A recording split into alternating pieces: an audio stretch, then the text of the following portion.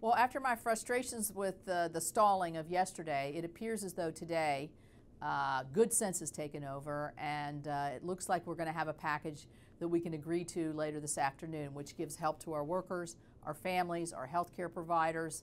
It's a very broad-based rescue package that cares about what happens to our families across the country and certainly in West Virginia. For those who are either unemployed or have been furloughed from their jobs for temporarily, hopefully, unemployment is going to be much more robust. It's going to go for 4 months. It's going to have a higher compensation level than it has before. The last I saw was $600 more a week for that employee. That, I think, is going to go is part of this package. That's why I'm so desperate to get this passed. The other thing we need to do is, working with West Virginia, is to make sure we have the Workforce West Virginia folks, enough of them to be able to handle the glut that we're seeing of applications that are coming across the line. So we're working on that as well.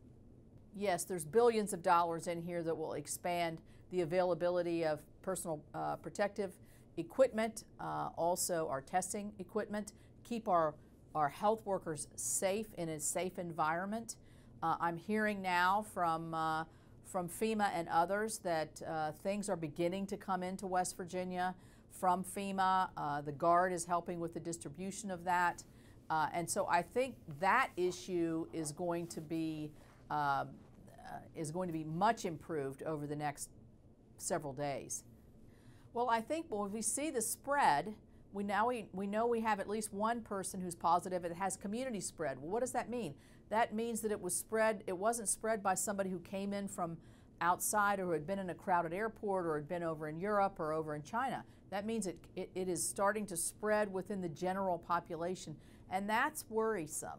So we need to stop the spread. That's why this shelter in place is so critical to maintain the distance. So let's be optimistic. We can do this. We can shelter in place. We can hold ourselves to the parameters of keeping our good hygiene going, making sure we distance from one another, and that we cut out any non-essential travel or gatherings. And I'm optimistic if we do this, because we've seen this happen in China and in South Korea. It does, in fact, lower the spread of the virus, and that's what we need to do.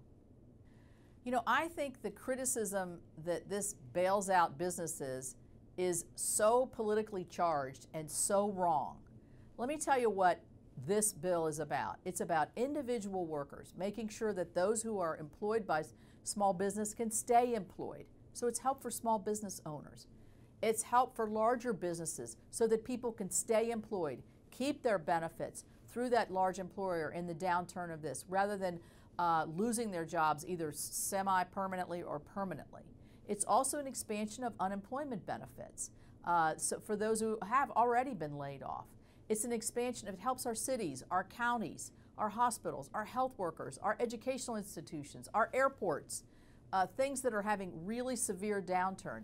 So to me, when somebody says this is just a slush fund for big business, all that is some big flashing sign saying politics, politics, politics. That's not what this is. This is help, and immediate help, for every single West Virginian family. You know, I think that the Secretary of State, I know he's working with other secretaries of state. I know he's working with the governor, and I'm certain he's working with both Republican and Democrat parties to get a fair primary on May the 12th. Increased voting by mail or absentee voting is absolutely fine with me. I think that we need to formulate a system that comes within in the voting laws of West Virginia, and I'm confident that's what we'll do.